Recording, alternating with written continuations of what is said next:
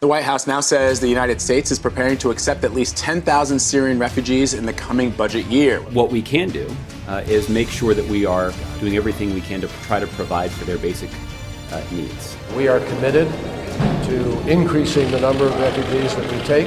FBI Director James Comey expressed concern today about bringing some of those refugees to the U.S. Al-Qaeda operatives living right here in the United States, slipping through the cracks of a refugee program. And how does the administration know if that's a potential terrorist that's coming here? Can any of you tell me how many people who've been given refugee status since 2001 have been identified as affiliated with terrorism in any manner?